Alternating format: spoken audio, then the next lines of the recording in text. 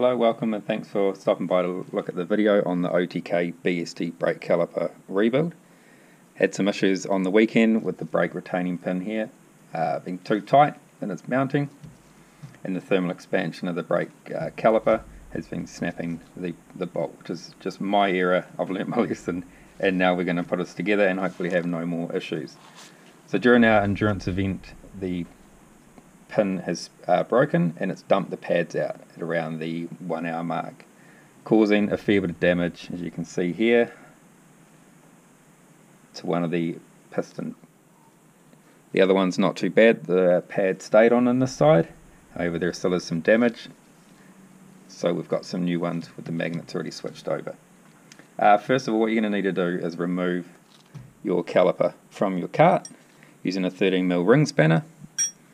Once we got to that point with the pads out, easiest way, as I don't have a compressor here, easiest way to remove the pistons is to leave it attached to your lines and just pump your brake pedal until the pistons pop out. Once they've popped out, make sure you've got a rag or something to soak up any of the excess fluid that's going to come out, and then with a 14mm remove the brake lines. From there, what we need to do now, we've got the pistons out. We've used a 2.5mm Allen bit, hex bit, to swap over the magnets onto the new pistons. We've got new seals as well. So to get the new seals, we'll get the old seals out. I've got a small sharp scalpel here. You can use a number of items as long as you're comfortable with it. You're not going to damage the piston as well as or damage the caliper, as we really can't do with any scratches or damage inside here. So a small sharp item just to pierce the side of the rubber and remove it should be fine.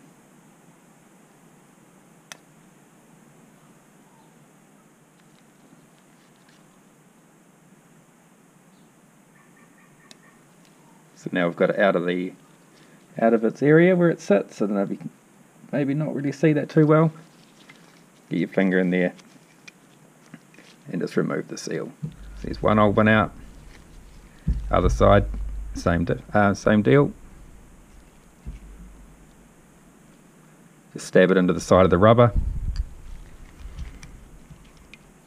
and remove it with your hands there like that. Right, so now I've already given this a really good clean with the motor brake clean. We'll just give this a quick spray through again anyway.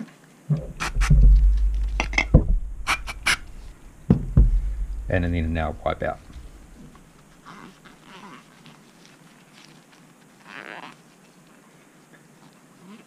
Once we've wiped it out, it's going to check for any gunk, any issues or any marks in that channel where the brake seal, the piston seal, sorry, are gonna sit in there.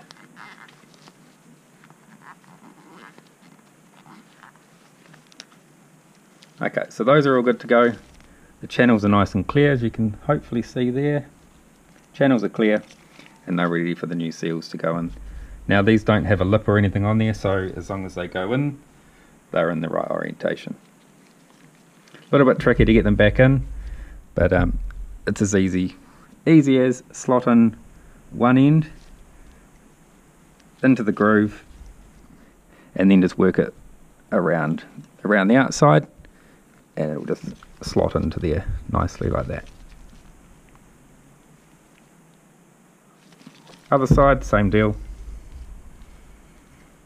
Press one end in and then just work the rest of the seal in. Right, so now the seals are both in, everything's all good, so they're ready to put the new pistons in. Ideally you want to chuck a little bit of brake fluid in around the piston to help lubricate the seal as well. So just pour a little bit into the cap. Now I always stab both sides of the foil seal so you don't get a whole lot coming out, but you still get a nice controlled flow. Make sure you wear some gloves as well. I've got a couple of cuts on my hand that I didn't know about until I actually pulled the pistons out to start with. So yeah, always a good idea to wear gloves when you're using any of these sort of solvents or brake fluid itself. Now to sit it in there, slide your piston back up into its little housing and then just a firm press will send it back past past the seal, like so. Same again on the other side. Make sure you lube up the piston with the brake fluid.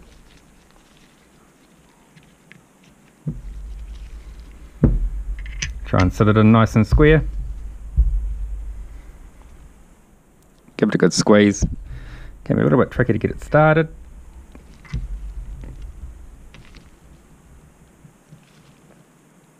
Like this one's been. Maybe a little bit more brake fluid.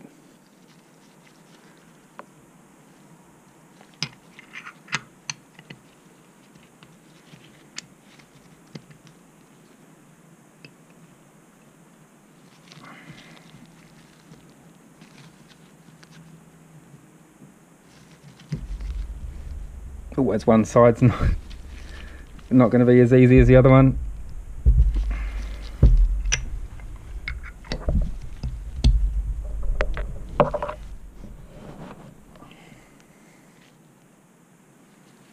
Right, I'll be back.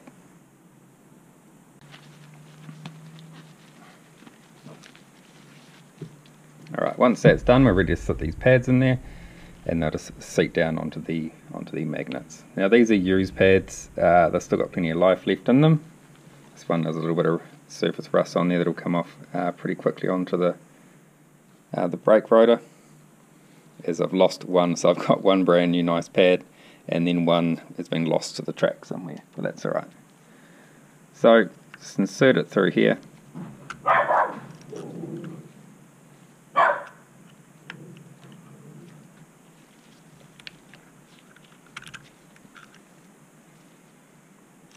And then feed it through to the other end. This is a, what do you need here? A 4mm Allen bit, and that'll seat it in there. Now the key here is not to do these up tight.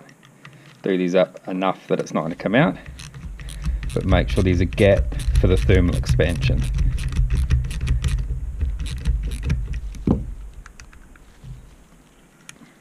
So you can see there, there's a little bit of back and forth. So we're not going to have, hopefully, the same issue as last time with the retaining bolt splitting. Do our little safety push up here, and just nip that up, and now the caliper is ready to install back on the cart. Okay, now we have our caliper mounted back onto the cart. I'm going to take our brake lines, which we've had covered, so just to soak up any leakage. Get them started, back onto your caliper, and then they're going to be tightened back up again with the 14mm ring spanner.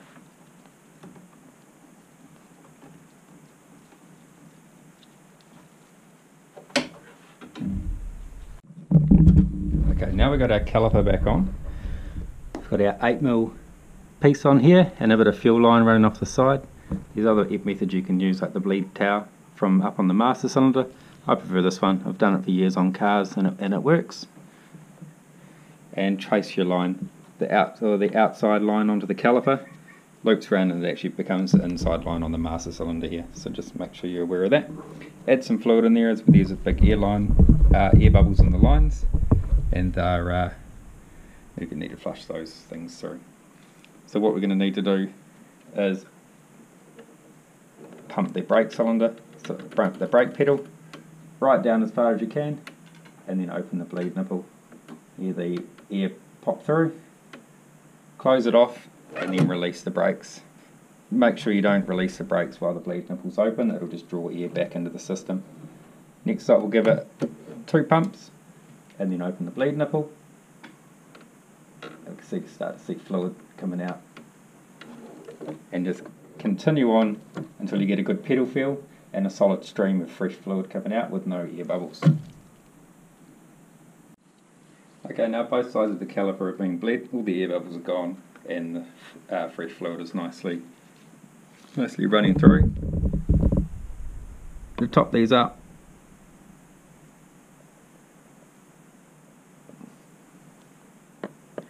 about halfway or so, is these rubber seals underneath the cap themselves. They do go a wee way down into the master cylinder. Place your cap, and now just give it a wipe down and a clean with some brake cleaner, and your system's ready to go. You're back on track. New pistons, new seals, new pads or half-worn pads, new fluid. You should have a good pedal under your foot. Thanks for watching, and I hope that was helpful.